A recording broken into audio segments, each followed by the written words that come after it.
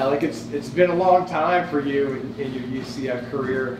It's your last game. Just kind of what are your thoughts as you go through practice, preparing for one more? What's kind of going through your mind in a week like this?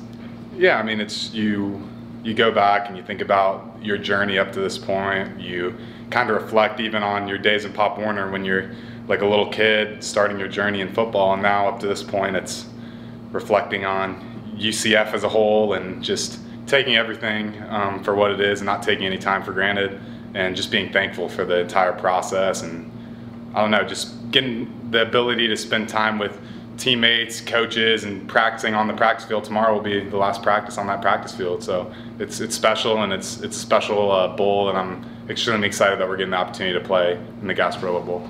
Alec, do you think that when you take the field on Friday that there'll be some emotions there, obviously, being in your last college game there? Yeah, I think so. I think that you obviously can't let it affect how you're going to play. I think afterwards is really when it's going to kind of set in terms of being a last college football game. Before senior night, you kind of feel that as well. So it's not going to be unfamiliar emotion, I feel like, for a lot of the seniors that are going to be playing their last game, because they've experienced it on senior day. Alec, you mentioned, thinking back about your career and stuff like that. I want to focus a little bit specifically on this being UCF's first year in the Big 12 and your name being on the proverbial plaque heretofore. With that, how much is that part of what you're thinking and part of what you cherish in your career here?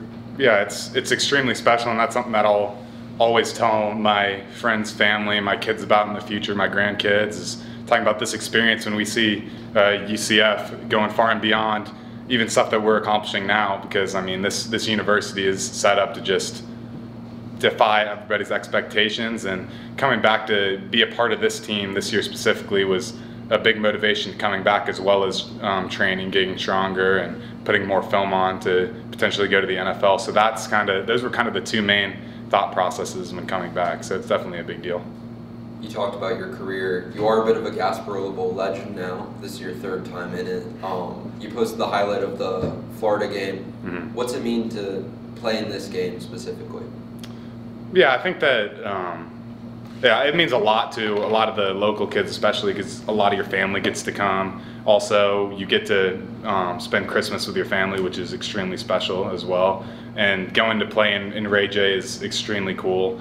And this year, since we didn't play UCF or USF, this is our opportunity to go play there. And I mean, you even think about stuff like 2 years ago, Jake Hescock, one of my close buddies, his last game was playing Florida in the Gasparilla Bowl. So that's like another thing that I've been thinking about a little bit. So the Gasparilla Bowl is really special, and I think that when we get to play in our home away from home, it's a really cool thing. Yeah, they kind of expand on that. Obviously someone made a banner on it, was UCF or a fan. It said Tampa's hometown team too. And UCF's played in that stadium every year since 2018. I think every year you've been at UCF, you've played in that stadium. So do you kind of feel like that is a home away from home? There's going to be a ton of fans there. The allotment's already sold out.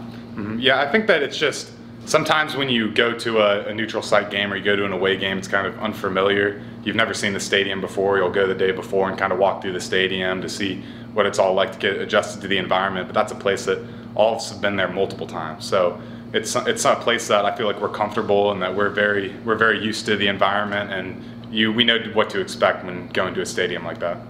You guys are going to play Georgia Tech.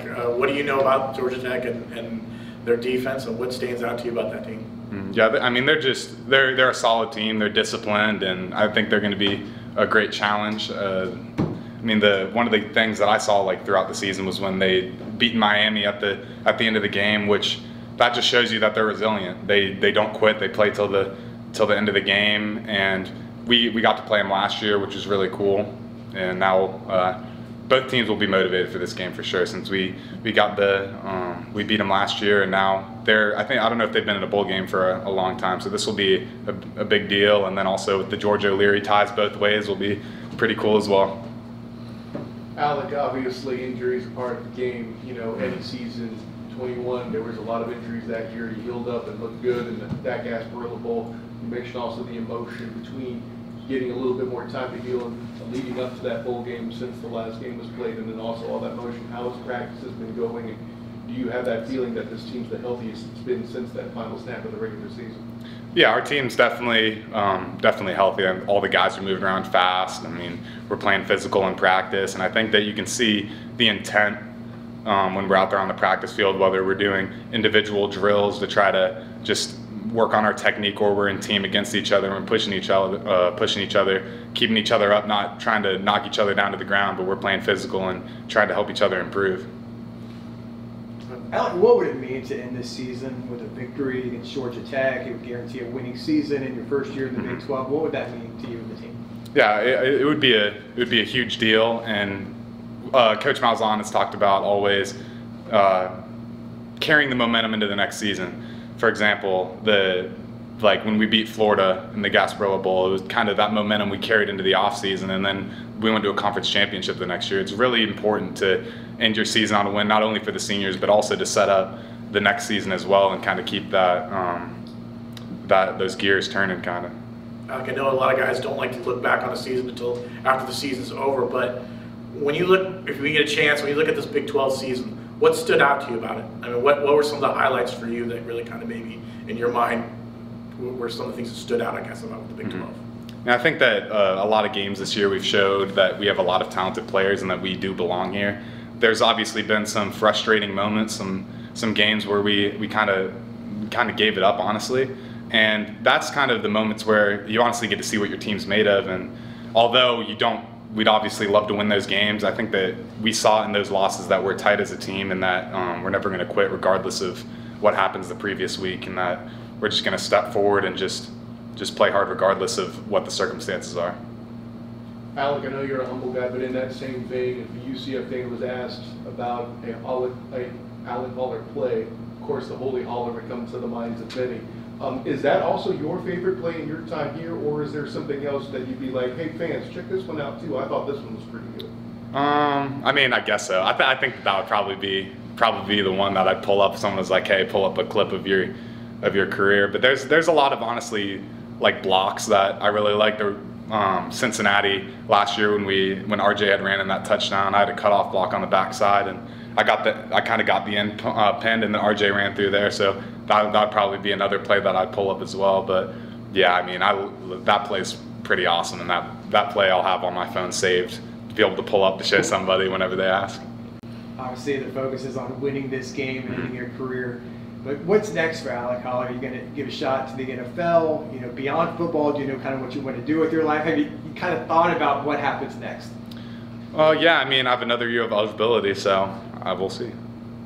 Is that a joke? No, I actually do. Oh, I actually no? do. What? Yeah, Really? medical. I have a medical one. Yeah, so. So how many years would that? It'd be your That would be 7. 7. So we'll see. I thought it, honestly, I'm sorry. I thought it was a joke because. No, I do though. But yeah, we'll see. We'll see. So, I mean, you might be thinking about pulling a Cougs as well, but how cool has it been to play with your brother if this is it? Oh, I mean, it's been extremely special to have the opportunity to see Max every single day, and just, I don't know. I feel like your team becomes your family, and when one of your family members is able to be a part of that every single day, and you wake up in the morning and just so many memories that we'll be able to talk about for the rest of our lives. And we're extremely thankful to UCF and everyone involved, all the fans and everyone that's made UCF such a special place that we've been able to spend this time together.